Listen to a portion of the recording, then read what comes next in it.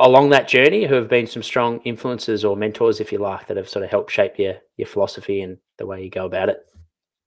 Yeah, I've already mentioned Craig, so to me, and he's probably one of the best diagnostic physios that I'm. He's a really smart guy, astute. His skills are fantastic. So I learned a lot working with just about being systematic and methodical and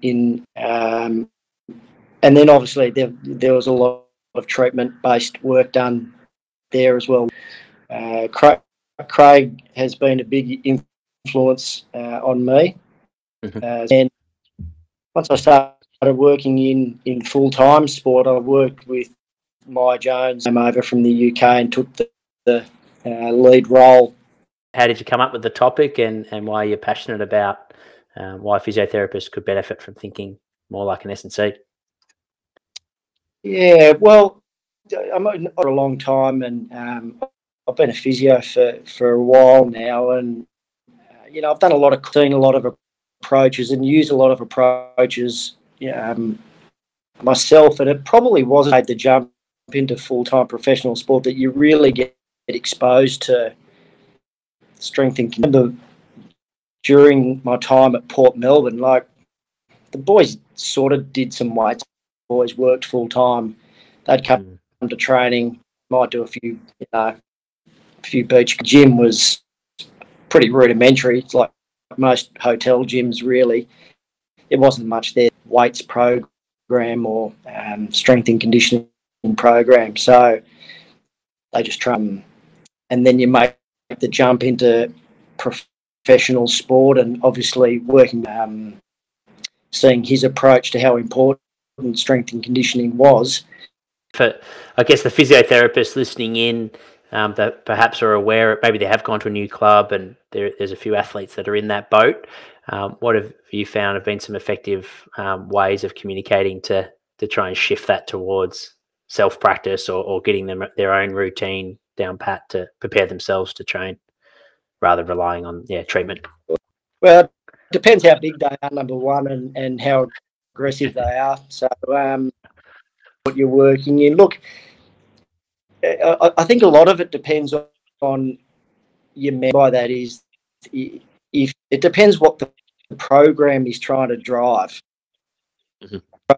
You're on passive treatment, and that'll be a really difficult conversation if you're presenting a different philosophy than the rest of are pushing. Then that's a pretty difficult conversation. What are some common misconceptions, do you think, with regards to injury mitigation when developing athletes? We're talking about manual therapy. So, they can out-treat injuries. It's just my opinion. Like, I could be completely wrong, of course.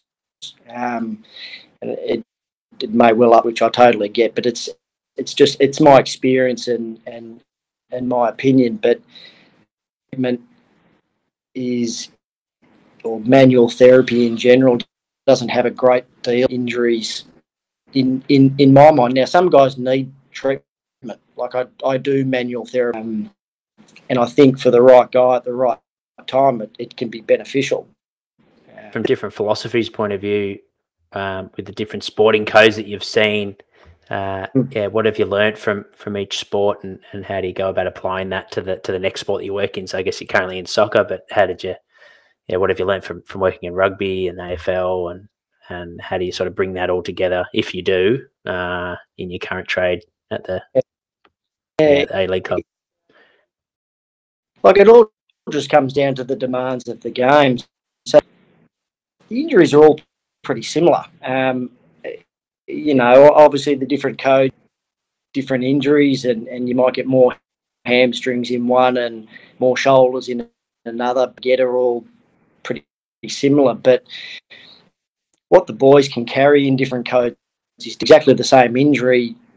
League player might be able to carry it, AFL player can't. A soccer player might be able to.